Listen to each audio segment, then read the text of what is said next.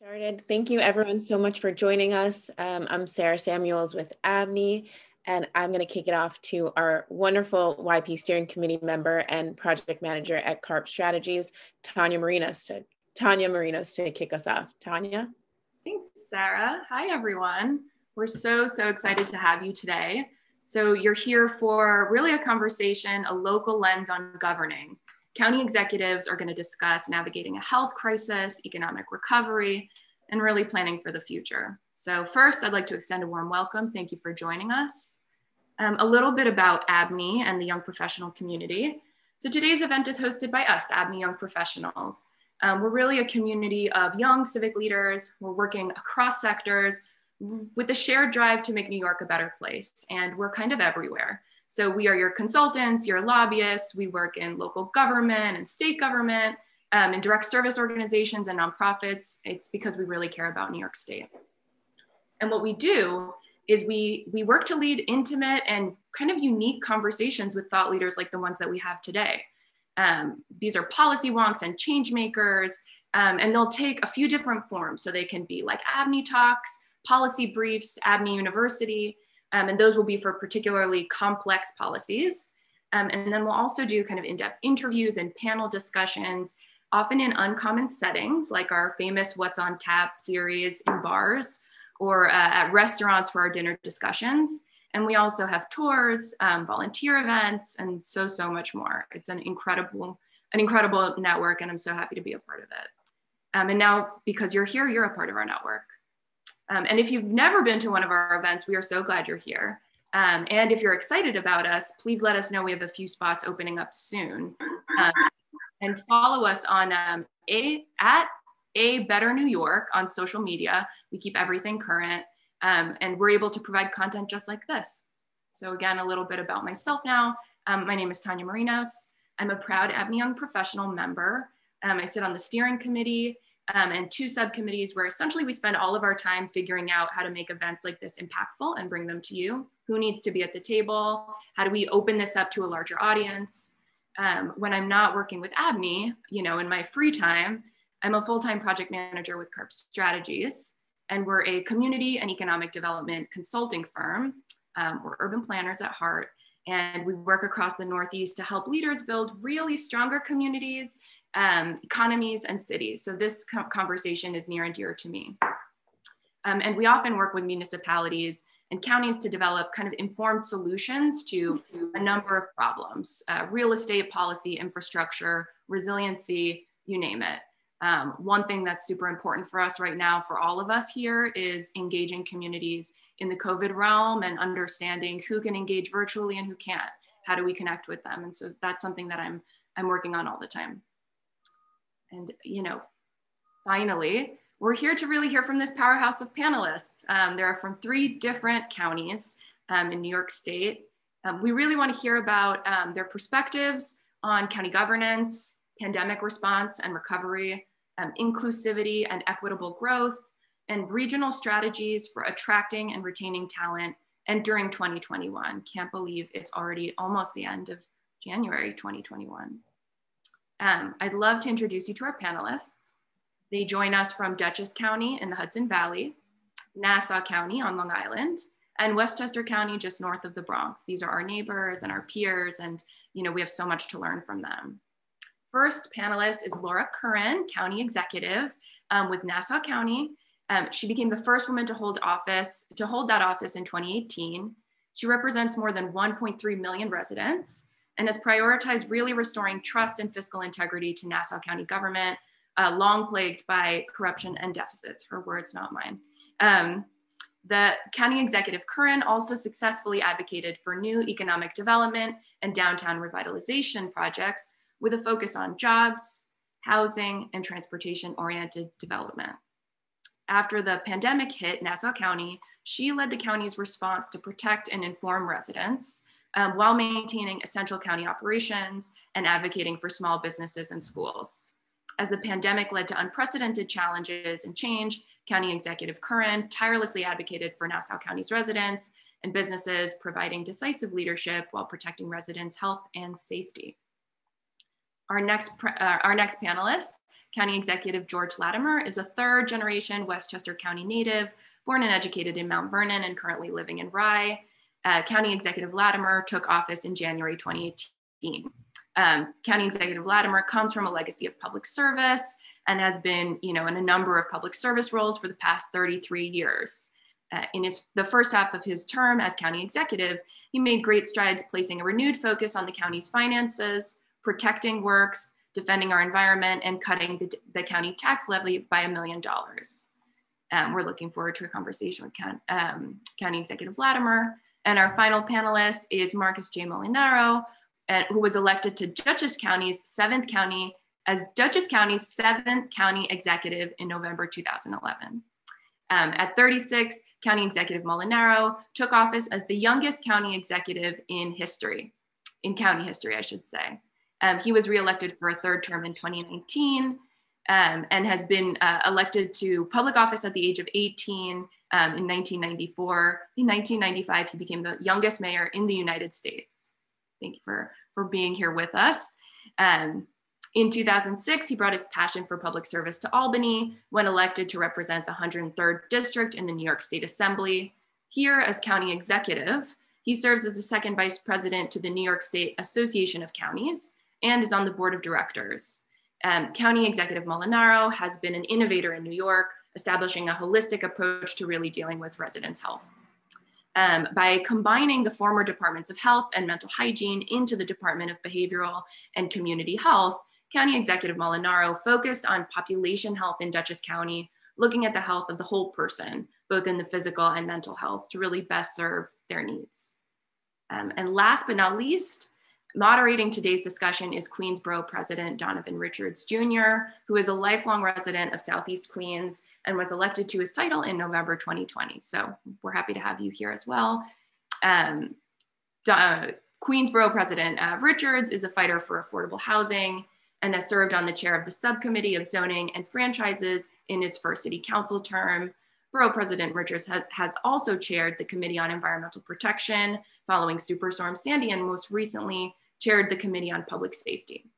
As Queensborough President, he is leading the efforts to revitalize the borough and make it one which works for all of its residents and workers. And with that, I am done, and I am so excited to pass it off to Borough President Richards. Thank you, Tanya. Thank you, Melva. Melva's my constituent first, even before she's the CEO of ABNY. So I just have to put that out there. But honored to be here and so proud of all the work she's doing and all the work that ABNY is doing. And for all the young professionals on tonight, this afternoon, thank you for being here. So we're going to hop right into this and try to make this as lively as possible. So let's start off with, I'm going to start off with Nassau County Executive Laura Curran, because I believe in ladies first. And we're going to kick this off by asking, as we begin to think about economic recovery from the pandemic, what do you see as ways to bounce back and restore the economy in your counties?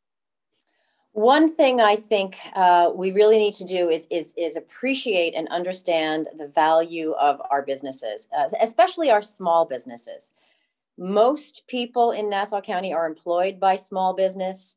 They're the cliches, the fabric, the backbone. The bottom line is they're the ones who are employing people, who are creating revenue, creating excitement. And the more that we can help them and empower them, give them the tools they need to succeed during this very difficult time, and understand and trust that they want to keep their employees safe, they want to keep their customers safe, and help them do that. I think that will go a very, very long way. My other passion, of course, is infrastructure. And the great thing about infrastructure is everybody likes it. Republicans, Democrats, you name it, local, federal. We have 12 shovel-ready projects. We are working with our federal partners. I know there's stimulus coming. Infrastructure stimulus, I think, is the most effective kind of stimulus because it puts people to work. It gets money moving in the economy quickly, and it builds stuff that we need, improving our roads so people can get to work more easily, so goods can be brought to stores more easily, improves the quality of life, and, gets money, as I say, in the economy, gets people to work. So I'm very optimistic about our future. I think done well, we can recover quickly and get back to normal. Great, thank you for that. We're going to go now to County Executive Molinaro, and then following him, we've been also joined by County Executive Latimer. So we'll hear from him following County Executive Molinaro.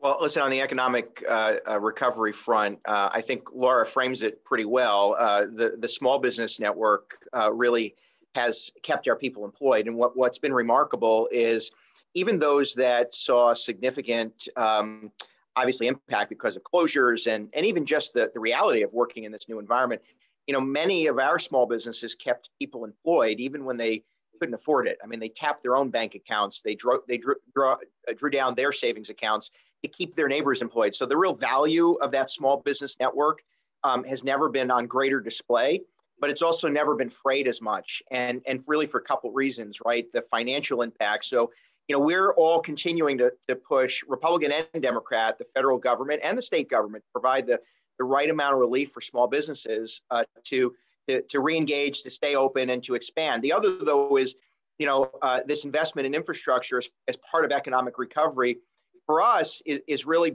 balanced on a couple of things. One is the infrastructure that we need, in particular upstate. I should say upstate. We're at the northern end of the metropolitan area. The infrastructure we need the most is water, sewer infrastructure, because it drives down cost and allows for density development in and around village centers, in and around transportation hubs. And knowing that so many employees, in particular, those who may have formerly worked in the city, need to have access to the resources locally and still be able to commute in and out, that's the infrastructure that we have to focus on. But also we learned this last 12 months, the real challenge that people have with accessing broadband, high-speed internet, and the technology necessary to support a new economy. And there's no question, we have a new economy. More people will work out of the office. More small businesses will have to equip themselves for that kind of marketplace, even as we restore and return to normalcy. So, our focus, I think, has got to be supporting those that really struggle the hardest, that small business, 70% of new jobs created by small businesses, and investing, I think, state, federal, local resources on building the holistic infrastructure necessary to keep people working. Thank you for that, Executive Molinaro. We're now going to go to County Executive Latimer. And the question I pose is, as we begin to think about economic recovery from the pandemic, what do you see as ways to bounce back and restore the economy in your counties? And also, let me just give a fun fact that borough presidents are county executives as well. So I'm the Queens County executive. No offense to my friends in Long Island. But we'll go to you now, County Executive Latimer. Thanks very much. And I'm very happy to be with my colleagues, Mark Molinaro and Laura Curran. And your colleague, Ruben Diaz, and I go back, as was Mark, to time in the State Assembly together. We always have that Bronx-Westchester thing going on, since we're side-by-side neighbors. I think it's important, certainly from a Westchester perspective, is to see the health of our county as tied into the health of the counties north of us, Mark and Rockland and Orange and Dutchess County, Putnam counties, and also the health of New York City. While we have a dotted line, dividing line between us and the Bronx and us in Putnam County, the general economic health really is something that happens regionally. And I've even said in our world, other than the fact that Laura and her colleague Steve Ballone root for the New York Islanders and I root for the New York Rangers, we have much more in common, and the health of Long Island is also helpful to the Hudson Valley as well, because it's a region that people are making business decisions on. If they stay in the region, they're looking at the advantages of transportation hubs, and I think the restoration of Metro North and I guess the Long Island Railroad as well is essential to our health going forward. There are going to be some people who will be officed in White Plains and will not return to the city, but the city will rebound. And when they do, having those transportation structures are going to be important, because one of Westchester's great advantage in competing for the residential population is our easy commute into the city. And when you look at the Hudson River as a linkage from tourism and a host of other areas, what happens in Dutchess County, Orange, Rockland matters to us as well. So I think a holistic view of economic development is the wise view. And I think Mark said it very accurately. Our political affiliation isn't as important as our common commitment to incentivizing these things. Now, we received some Coronavirus CARES Act money in our county, and we used quite a bit of it to help support small businesses. We took $10 million to deal with grants, not loans, but grants for those businesses that needed it. And it helped, it helped some businesses survive. The restaurant was able to buy some outdoor heaters and extend their restaurant season into November. And some of the small retails were able to buy the plexiglass that they needed to, protect their customers and their workers at the point of sale. And so things that happened that might have been without that, the business might not have survived, that I think helped go forward. When we look for how we're going to move forward on that, we certainly believe, our taxation policy is part of that. In our county, we've cut property taxes the last 2 years. We were able to do it. Not everybody can do it all the time. We may not be able to do it over an extended period of time, but we felt that that was a helpful step in the right direction. And we've also had a very aggressive strategy with the major business associations in our county, the Westchester County Association and the Business Council of Westchester, and as well, the many Chamber of Commerce entities that we have who are really in the business of marketing all those local downtowns. And I don't ever underestimate when a person comes to Armonk or Larchmont or any of these communities in our county, they're not necessarily buying into Westchester County, they're buying into Armonk or Larchmont or Hastings. And we have to make sure we emphasize that. So I think, this kind of holistic way of repositioning ourselves and marketing ourselves will help all of us, and the rising tide is going to raise all boats. Great. Let's stay there for a second. I want to hop into, because you gave a lot of good food for thought, all of you did. And I want to move on to tourism a little bit. How have the travel restrictions and precautions affected local tourism to your counties? A good example of that, New Yorkers traveling to beaches of Nassau County or upstate the towns of Dutchess County. I'm interested to know, how have travel restrictions impacted your economy? I'll jump Yeah. first, just to say, so tourism has always been collectively the largest employer in Dutchess County, largest industry cluster, especially when you include agritourism, agricultural tourism. So interestingly, early on in the pandemic, restrictions and just people's obviously desire not to travel had an immediate significant impact, right? Because most of our spring and summer business outside of residents alone is traditional tourism. But interestingly, in Dutch, and so we saw significant impact to businesses and also significant revenue losses. But interestingly, Dutchess County, and this is maybe slightly different than certainly the farther ends of Long Island, but our tourists are generally day tourists. They're generally folks who go someplace else, New York City or from New York City, and they'll come up for a day. And so, yes, we saw the immediate impact to hotels and to restaurants, and that closed and shuttered a lot of businesses, no question. And for those businesses, it was devastating. But as the restrictions were lifted, and we have sort of just a different understanding of the virus and a little more comfort level in making around, our tourism industry bounced back a little bit and almost resembles, I'll say, what we were experiencing early on, because we didn't have, and we don't have in this region, the week-long vacation. You're not coming to Dutchess County for 3 or 4 days. You're generally doing it for a day or two, and you're generally associating it with some other trip. So for us, the staycation for you, Mr. Borough President, was likely to the FDR or to the Culinary Institute or to Franklin Delano Roosevelt Home and Library or to a farm, pick your own in Dutchess or the Mid-Hudson Valley. So I just would say that and from that end, tourism provides us a really good opportunity to rebrand, right? It's the marketing of our communities. It gives us an opportunity to shine a light on businesses again, in particular small businesses, because we're telling the story of those businesses. But also in this new environment, tourism can be that much more agile. And so hopefully we don't backslide with restrictions. But right now, the initial hit was deep, it was hard, and it was hurtful. But the rebound is actually in the tourism industry has actually been pretty astonishing. And we've been able to sort of capture a new energy, pent up desire of people just to go. They may even want to visit their mother-in-law. That's how much they're interested in just taking a day out to this end of to the region. And can I say this just to all of you? As a former Yonkers boy, I do have some appreciation for the Westchester Bronx, and then a continuing South relationship that we all share. Yeah, I'll jump in there. I second that emotion on Long Island. So, we'll go up to upstate, what we call upstate, whether it's the Catskills or Dutchess County. I love the Culinary Institute.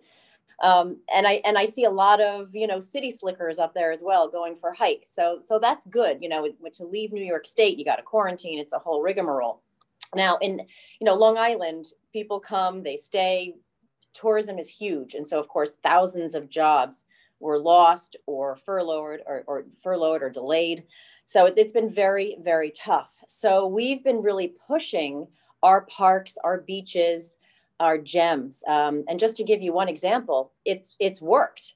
Nickerson Beach, which is a county-run beach, had more than twice the amount of visitors than it did in 2019, in 2020 than it did in 2019, even at 50% capacity. So, and at the beginning, I don't know if you remember this, but the beautiful private gardens, those nonprofit gardens, those old North Shore mansions with the gardens, those couldn't open. And I saw this as, while our public parks could open, I was really pushing for the reopening of these beautiful wide open spaces where people could enjoy the springtime and the flowers and the trees and the weather. And P.S., what a better place to social distance. And then I don't know if you remember this at the beginning of the pandemic, golf was allowed, then it wasn't allowed, then it was allowed, then it wasn't allowed. And I said, come on, open golf, because it is perfect for social distancing. People need to get out of the house. And here we are on this beautiful island with fabulous golf courses, public and private. Let's take advantage of it. So we also partnered with Discover Long Island, which is a bi-county, it's a nonprofit group that works with both counties in promoting tourism. And we really emphasized our downtowns. When people could go out to eat again, we did special deals for restaurants that joined this. There's an app that you could download, and it brought more people to our local businesses, brought more people to our downtowns. And, the argument was, you got to eat, they need to work. Let's bring it together and make it work for everyone. So in any way that we could push what we already have, it really did help us get to the other side of a really difficult time. We'll go to County Executive Latimer now. You are the envy of New York City, because Long Island has inside dining. And by the way, we're encouraging folks to just come on over the border. It's indoor dining. It's 50% capacity. It's safe. Come on and you like our pizza. We're offering buy one get one free. Just come on, Governor. Come on, Governor. Cross the Fox Neck Bridge, and then we'll compete for the dollars. It's interesting because, obviously we're all, basically singing from the same hymnal. But what Mark touched on, it's certainly true in the Hudson Valley, and I assume it's true on the island as well. It's very analogous to whenever I've made a vacation trip or even a business trip with some personal time attached to San Francisco. San Francisco is a gorgeous city, and it can compel your attention. But you almost always take a day and go up the Napa Valley to the wine country, and you do a picnic up there. Or you might go south down to Monterey Bay, Santa Cruz, in that area. And it's tied into the San Francisco experience if you're there for a week. And the same is true of coming to some of the sites that we have. We've talked about just let's go out and see the Theodore Roosevelt headquarters, his home site in Sagamore Hill. Or let's go up to see Hyde Park where Franklin Roosevelt is. And that's a very natural thing for us to do in Westchester. And those are wonderful historical sites. So it goes back, I think, to what I said a second ago. The success of New York City, the health of New York City, directly affects the health of the suburbs. And I know there's always the sense of, the suburbs and the city are at counterpoint. On some things we are. But in some things, the more international travel comes back into New York and feels comfortable in New York, the more New York has dining options that says, let's go to New York for a week and let's see a Broadway play. Then that opens the door for them to say, let's go up the Hudson Valley, or for that matter, let's go out to the island and then pull in some of these things. We have some sites that are worthwhile as part of the time frame. Obviously, there are restrictions from the state right now. We have a wonderful amusement park at Playland run by the county. Laura and I had brunch there with our families a couple of years ago. And but that can't be open during the pandemic until we get clearance to do that and so forth. And the same would be true of some of our other sites that we have. We have historical homesteads, Caramore, and things of that nature. So I do think that tourism is a very effective way for us to get people to realize, yes, Nassau County, Suffolk County, Westchester, Putnam, Dutchess, Rockland, we're open. We're not closed. And of course, always the greatest laugh that we have, and I did my graduate work at NYU, worked in the Bronx and commuted down to Washington Square. I had classmates who said, where do you live? And I'd say, the town I lived in, Westchester County. They'd say, oh, you're upstate. because upstate to them was something north of Fordham Road in the Bronx. And the proximity, and I'll speak on behalf of my colleagues, the proximity of going to Hyde Park or to Sagamore Hill or to Carramore in Westchester is so nearby that the benefit of it is tremendous. So the more tourism comes into New York City, the more we outside of New York City with our own unique attractions, our own unique reason to be there, I think can capitalize on it. And again, it's a regional win for all of us together. Yeah, and let's stay with you for another second. And obviously, in order to get the economy moving again, I think there were a lot of learning lessons from the beginning of this pandemic. And I know that Westchester County, for instance, was the site of the first COVID-19 epicenter in the nation. What lessons can other parts of New York State and other cities across the U.S. learn from New Rochelle's experience? Well, I think what happened to us was going to happen somewhere, and somebody was going to have to learn the very first stages of how contagious this disease was. So we had our first case identified on March 3rd, and then before we knew it, we had 100 cases and we had 1,000 cases. And our population is less than Nassau, Suffolk, and the city, and we jumped right out in front in terms of total number of cases. Over time, population became the basic factor for number of infections. What we learned, first of all, is, and I think we learned this positively, is that we had to work in partnership between the municipality, the city of New Rochelle, excuse me, the county, which has a health department function, and the state. And the fact that within the week, we were interacting with the state and, of course, the city, the mayor, Noam Bramson, all of these mayors and supervisors of people in each of our counties that we deal with all the time. We develop close personal relationships. We sit down, we meet, the day that it happened. And what are you going to do? What are we going to do? How can we contribute resources? That helped keep it at a more manageable level, because it could have spiraled out much faster than it did and much worse than it did. As bad as it was, it could have been worse. We also realized that when something like this happens, we absolutely have to have the support of the federal government. The federal government resources to get us PPE. We don't produce PPE in our county. There was no way for us to have the buying leverage to provide that on a regular basis. So to be able to go ultimately through the state, but to the federal government, and to have the federal government stand behind us and recognize that these resources would come in.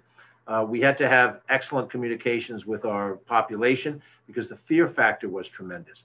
And not knowing the disease in the first few weeks, people thought that it was attached to the geography, that somehow it was in the very streets of the community that you're in, when in fact, it was being conveyed between people who were in a certain social circle. In this particular case, people who had a common religious attachment to a facility where the person first gotten virus. And so there's a lot of misbeliefs that we had to cut out of the way as we went through this. We came to say that we were the first, but we weren't the worst.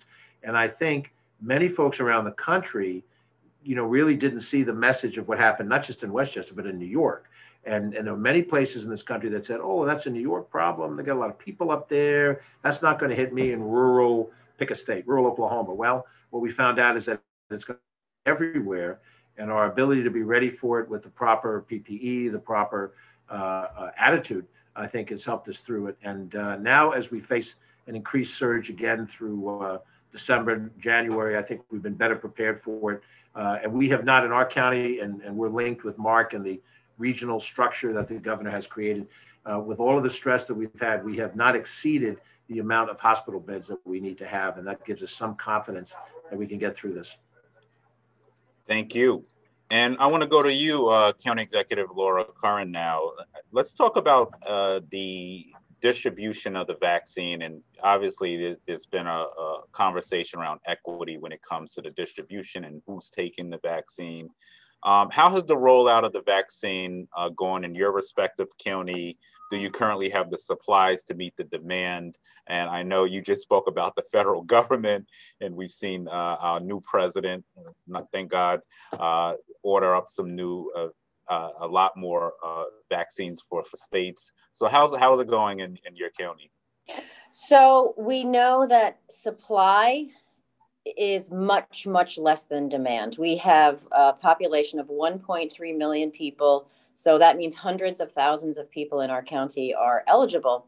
The supply is not coming anywhere near to the demand right now. We are ready to scale up. Our Department of Health is now running 2 points of distribution, POD, pods.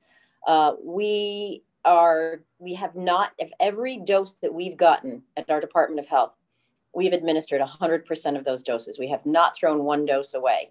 We also haven't had to cancel appointments because we're not going to make appointments available unless we have vaccine in hand, because we know that the numbers have not been reliable yet.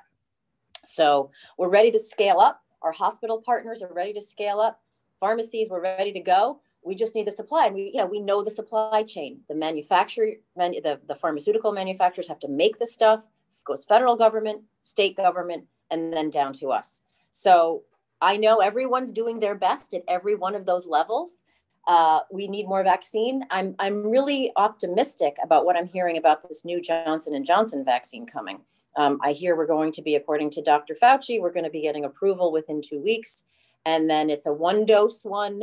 It doesn't need that deep refrigeration. I think that will be a game changer. So that makes me very optimistic. So we're ready to scale up and then get everyone who wants it, who's eligible, vaccinated. Now, Borough President Richards, you spoke about equity, and that's something that we take very, very seriously. So we have folks who are on the equity task force from our county government and other stakeholders as well. On Martin Luther King Jr. Day, we had a pop-up event at a church in Hempstead, at a Black church in Hempstead, where we prioritize seniors in the community.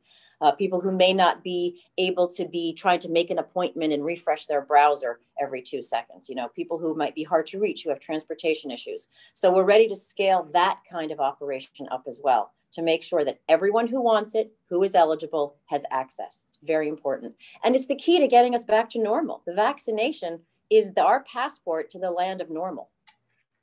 County Executive Molinaro, can you speak to equity and how has it been in your county, and what are you doing, and do you have enough supply at this moment?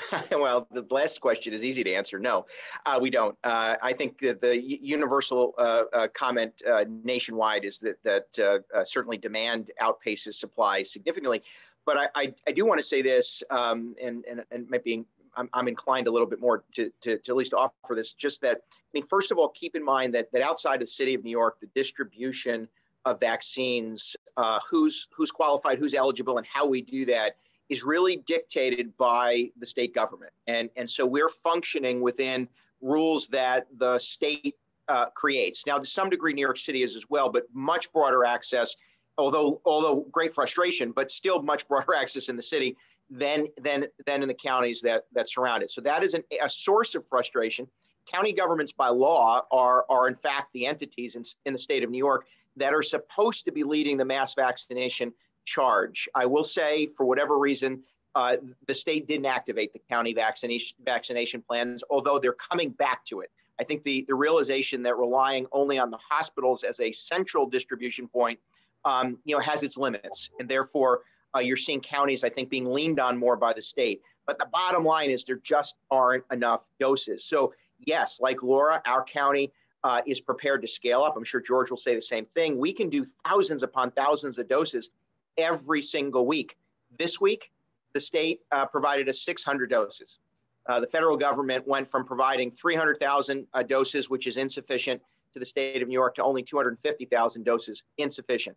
So the promise here, I think, is good. The Biden administration has now said two things that are music to our ears, but more importantly, bring real hope to people. One, increase distribution. Just growing the numbers that come from the federal government to the state helps us solve some of that distribution problem.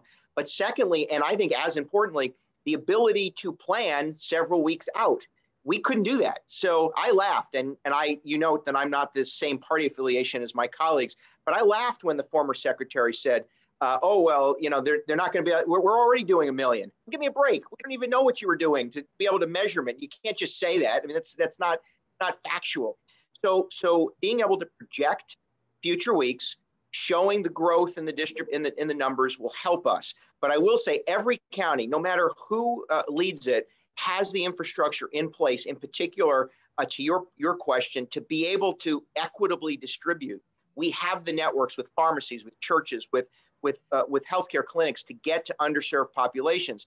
And in my community, underserved populations, I say respectfully to you, Mr. President, are neighbors that look a little bit like you, right? but also isolated neighborhoods that don't have access to healthcare. And they look a hell of a lot more like me, but they don't have the access to a healthcare provider. So we are that connection, and we're prepared to do it. And I'd end also by saying we also are the entities that have the relationships with congregate care settings. So whether you're a homebound senior or someone with a developmental disability, we have the capacity to go out into the community to provide those vaccines. And we're doing it. We have the equity task forces. We're all engaged and ready when the switch flips. If I would say this though, the Johnson & Johnson dose, and I say this, and I agree with Laura, is promising.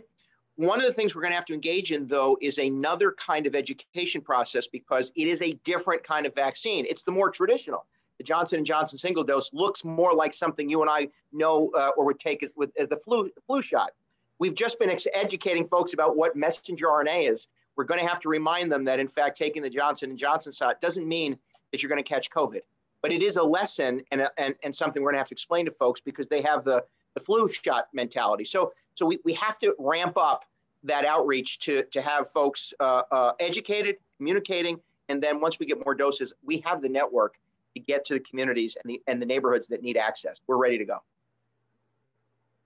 County Executive Latimer, you want to chime in? Yeah, I think we've spent the last week to 10 days as an executive team in Westchester identifying where we would have additional large vaccination centers, and then where we would have smaller period of time centers that would be open for 2 weeks, and in the four corners of our county. We have a large population of people of color.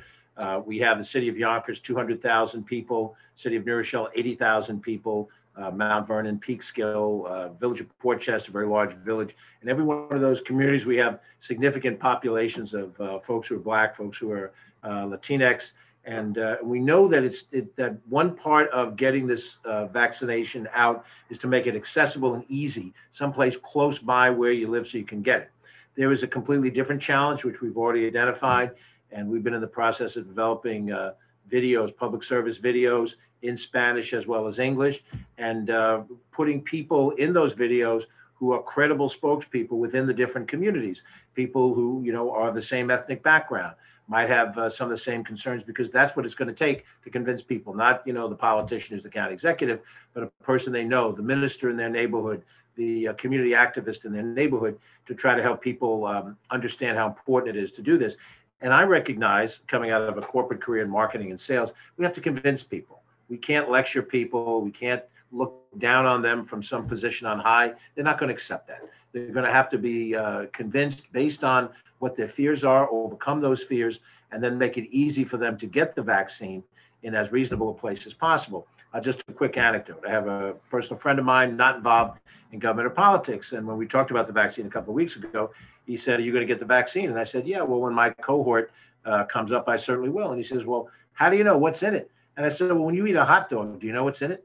When you eat a Pop-Tart, do you know what's in it? You're making me feel like I should be afraid of something because do you not trust the medical science? Because you trust the medical science for your annual flu shot." And in that kind of a humorous give and take comes part of what has to happen to break down the barriers. Because I think Laura said this, and I'll just repeat it. There is no other way out of this. There's no other way out of this. You can mask and social distance for years, and this virus will still be with us at some level. The vaccine offers the hope that this is the way out. When enough of us take the vaccine, then we won't get the disease, and then we can get back to the economics, which drives the original question. And sometimes you just have to say that way. You have to get over your fear. We're a nation right now that sometimes responds to our fears more than our hopes, and we have to try to get that narrative in a different direction. For the record, there's a lot of carbs in Pop-Tarts. So there is. My waistline can attest to that. Let's go to you, Executive Molinaro. So last week we had a change in leadership in Washington, notably including the first Senate Majority Leader from New York State, Senator Charles E. Schumer. How do you plan to work with this new administration? What issues do you hope that will be addressed, which could benefit your county? Well, you can answer that question. Are you happy about this leadership change? Yeah, and so we welcome certainly addition. I think that President Biden has long stated his support, in particular for state and local assistance. I'll say financially. I did notice in the chat one of the questions regarding was sort of government services. Don't go to the chat questions. We're gonna go there. No, I won't. But I read everything. But to that point, and it's a good point to reference. I mean, both the president and Senator Schumer have been spearheading an effort to get state and local aid. We need that assistance. Never before in the history of America has the federal government left its local governments to fend for themselves in an emergency. And I'll tell you, quite frankly, it was the political cowardice, I think, of the Republican majority in the U.S. Senate that they blocked state and federal aid. Period. There is no other. They believed that it wasn't something they could go to their checkbook for. That said, we hope that changes. We expect that it will. Senator Schumer has been a great partner to Republicans and Democrats across the state. We're obviously looking forward to that relationship. I'll go back to what Laura offered. I think that one of the best opportunities for all of us, there is near unanimity on this, is infrastructure investment. And not only the fact that it creates jobs, but it helps build communities. I mean, if I have water, sewer, and broadband, I can build up village centers, city centers. I can get resources to underserved populations. I can help connect communities that aren't connected today. So I'd offer, going back to the new president, if the message and the goal for all of us, and it ought to be a focus on unity. Unity means trust. Trust means truth. Truth means you've got to sort of leave your egos to the side. If that's the focus, from a government function, state and local aid helps because that's everybody trying to provide services, and infrastructure helps because everybody needs a road, everybody needs to pick up their phone and make a call, everyone needs access to the internet, libraries, school kids, young and old, black and white, gay and straight, all need those basic services. And we, especially at our level, try to get the job done. Give us a few $1 million, we'll pave a street, we'll fix a sidewalk, we'll invest in water and sewer. But I think that that's what we hope for and expect and think it's going to happen. But the added bonus of that is it puts into practice in a competent way the message of unity. And I think that now more than ever, it's a powerful thing, and will likely get us all working together toward achieving some success. Go to County Executive Laura Curran on that as well. I'll just say amen again to infrastructure, 100%. It's a crowd pleaser and it's great for the economy. So I am, I think it's very good for us that the majority leader is a New Yorker. I know he's a fighter, he's a hard worker, and that he will deliver for his home state. I would also add amen to, I am hopeful and confident that the vaccine plan will mean more vaccine coming to us, really ramping that up and having it be a very systematic program of getting this out to states so that the states can get it to us. And then I'd like to talk a little bit about the SALT deduction. It would be great if we could make that right. I'm going to make that number 3 on my list. So vaccine, infrastructure, SALT. We in Nassau County, we have very high property taxes. And this is really our families, a lot of our homeowners. So I'm looking forward to some work on that as well. But, one thing that I want to say, it's been an emotionally exhausting year for our country, for our world. And I feel that at the local level, and I wonder if my fellow county executives agree with me, we're really on the county level on the front lines of dealing with real things. We're the ones that with the health departments that do the contact tracing. We're the ones that are in charge of paving the roads. We have the Office of Emergency Management dealing with pandemic planning. We're the ones with the ME and all of that. So we're dealing with real things. And I feel that a big part of our job at the local level with the craziness and the stuff swirling around in Washington, that we can be sort of the voice of calm reassurance that we got you. We're going to keep you. We're going to do everything we can to keep you safe.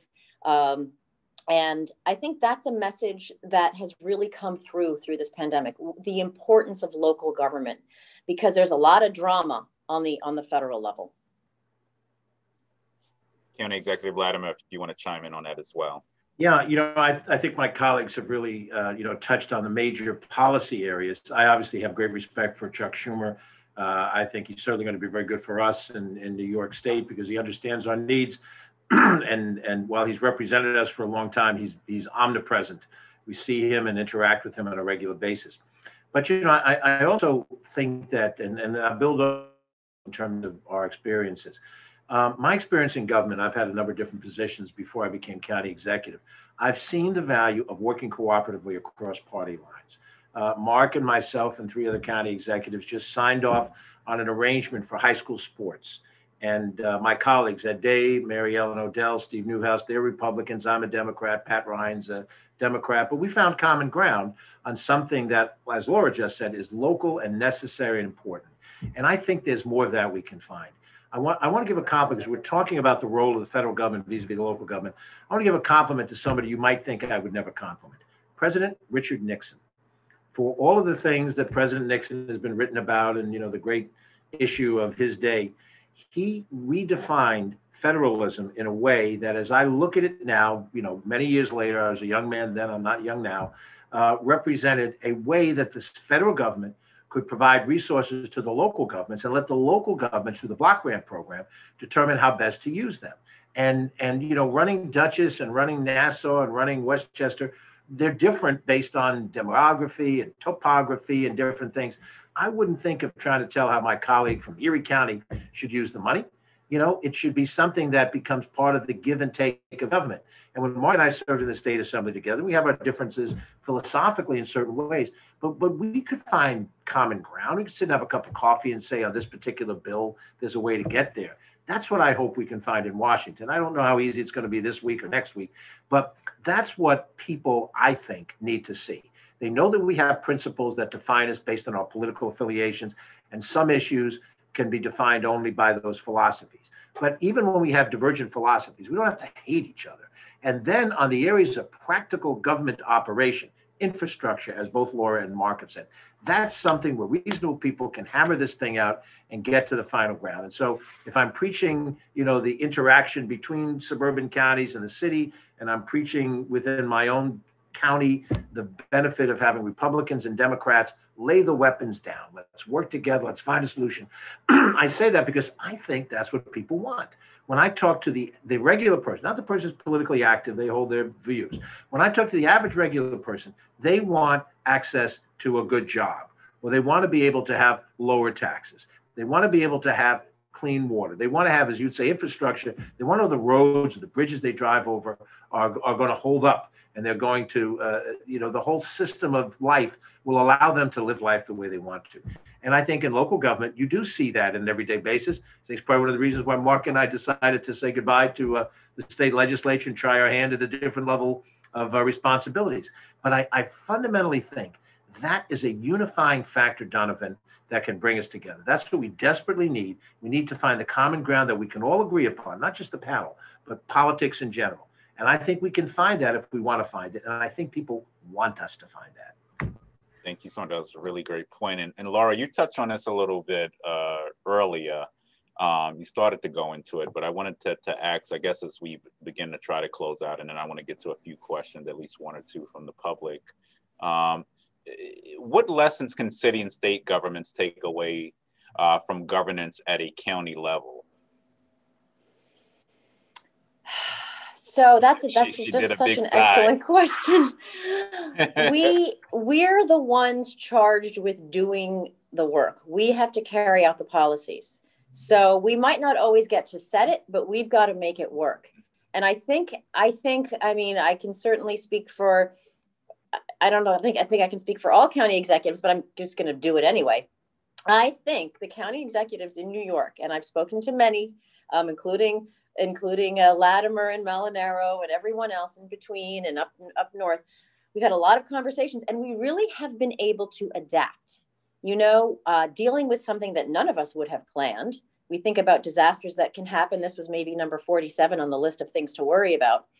And we've managed. We have our departments of health. We have our police departments. We have our offices of emergency management. We've done drills to prepare for this sort of thing in the past. And we've been able to pivot. And as policy changes on the higher levels, we've been able to adapt and we've been able to make it work. And I think, as I was before, I think regular people out there who don't really think much about government, they're just going about their day, really understand the importance of who's representing you on the local level. It really makes a bigger difference in your day-to-day life, whether there's a pandemic or not. who represents you on the local level than who represents you in the halls of Congress. And that's no disrespect to our Congress people who are wonderful. We don't really have a lot of time to complain. We don't really have a lot of time to play politics and whine. We just have to get the job done because there's immediate accountability. Our residents will know if it's working or not within hours.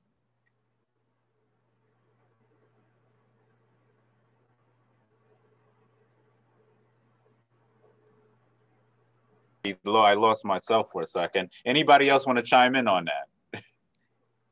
I think Laura summed it up. I will say this, we have been blessed these last 12 months to have Republican and Democrat county leaders all across the state of New York who have set it all aside to just get the job done. It is a really, I will say this, it is a remarkable feeling to be surrounded by good, competent, quality people who are just honestly trying to solve problems for the people they serve, and adapt is a great word to the challenges we face. I don't need to add to that. Laura said it well. All right, I just want to get to, oh, go ahead. I'll add one sentence, which is a sentence that was told to me when I was a 29-year-old marketing director by my boss. He looked at me, he pointed at me, he said, results matter. And I think results, we have a lot of symbolism. We say the things we say, results matter. We get results, focus on results, we'll come together much quicker. Yes, absolutely. I love ribbon cuttings and groundbreakings myself. So let's get to William White's question. He had a question in the chat. How do you think about regional partnership and competition across state lines, particularly on issues like housing, where New Jersey has built at a faster rate than New York's suburbs in recent years? Good question. Can I jump into that real quick? I feel New Jersey has outperformed Long Island in housing, and it's embarrassing. Now, I'm not going to bore you with the whole history of Long Island, but it's lots of towns, it's lots of villages, it's lots of restrictions, it's lots of zoning complications. It's hard to get things done. We know we need to do more kinds of housing at different price points, including affordable housing, if we want to keep and retain young people, which is more business because they want to go where the cool kids are. So the fact that we're being outperformed by New Jersey is an embarrassment, and it's something that we're working to fix as much as we can, given the fact that we don't control zoning on the county level. That's where I want to jump into, follow what Laura said, because it's critical. The structure of government in New Jersey and the structure of government in New York are different.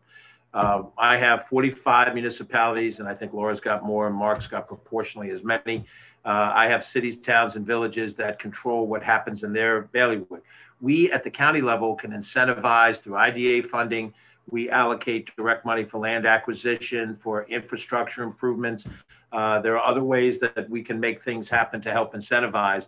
But we basically draw up to a point at which home rule takes over, and the village of XYZ or the town of PQR is going to make the decision. And I think it's not so much that I want more power, but I think we need, if affordable housing is going to be a key priority, then there has to be some ability to break through some of those things, work with local concerns, but also work with them in a way that we can develop more affordable housing reasonably. And one more thing, the federal government, if we're going to help the poorest people in our area, we have plenty of them in Westchester, even though we have very wealthy people, we need assistance from the feds in Section 8.